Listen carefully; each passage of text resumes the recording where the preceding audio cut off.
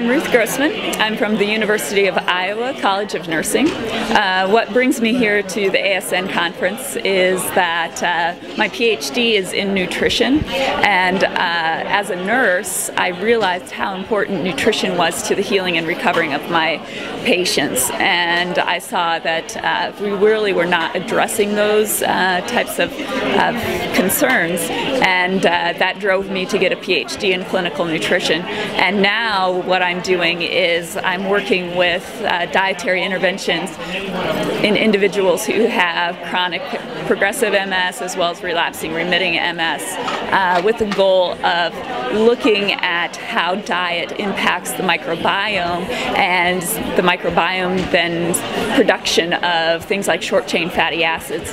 Those short-chain fatty acids have been linked to the blood-brain barrier, so the integrity of the blood-brain barrier, which allows or does not allow the immune system into the brain, which actually causes some of the issues in MS, but also the short-chain fatty acids have been shown to reduce the reactivity of the microglia in the brain.